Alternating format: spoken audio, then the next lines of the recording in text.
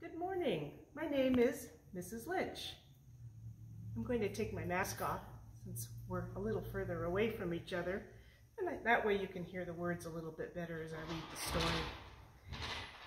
The story I'd like to read today is called The Lion and the Mouse. Once upon a time, there was a happy little mouse who lived in a faraway jungle.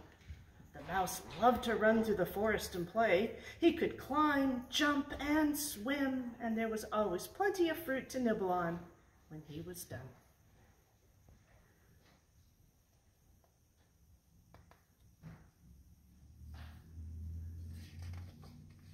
One day, the little mouse was playing hide and seek when a huge lion with very sharp teeth leaped out of the bushes and cornered him.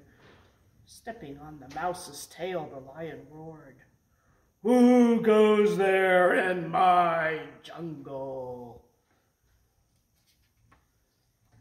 The little mouse's little nose quivered. The lion picked the frightened mouse up by his tail and took a better look. "Well, well, well, a little mouse," the lion said. He opened up his mouth just as the mouse pleaded, "Please don't eat me."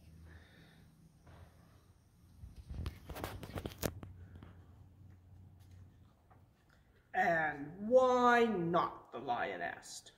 "You would make a delicious morning snack." The poor mouse's whiskers stood out straight with fright, and he knew he had to quickly think of something clever to say. Taking a deep breath, the mouse said, "Little friends can be big friends. If you let me go, I'll never forget it. One day I can repay you for your kindness." The lion was speechless. He had never seen such a brave mouse. Finally, the lion tossed his mane and set the mouse down. "I'll spare you this time," the lion said, "but I don't know how a tiny creature like you could ever be of help to me, the king of the jungle." Then the lion roared and ran away. "Phew," said the mouse, leaning on a low branch. "That was close." The mouse forgot all about the lion until a couple of days later. He was hanging upside down by his tail when he heard a familiar roar. A group of hunters had trapped the mouse's friend in a large net.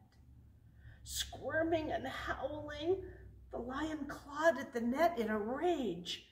"Let me go," the lion roared. The hunters ignored him, and the lion could not escape. The hunters hung the net from a tree and went in search of a wagon to carry off their lion. "The lion needs my help," the mouse thought.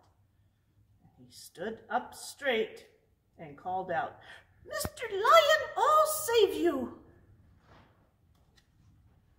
Jumping from branch to branch, the mouse hurried over as fast as he could. He chomped down on the net and sawed back and forth with his sharp teeth. The mouse gnawed through one rope and then another until he created a large enough hole for the lion to escape.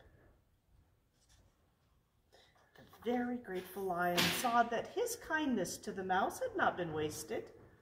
Turning on his paws to go, the lion said, "I guess little friends can be great big friends." And the mouse happily agreed. Yes, indeed.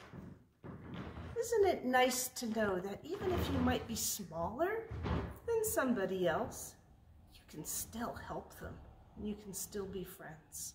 So if you ever get into a situation where you can help a lion, even though you feel like a little mouse, you can still help that friend out. Thank you for listening.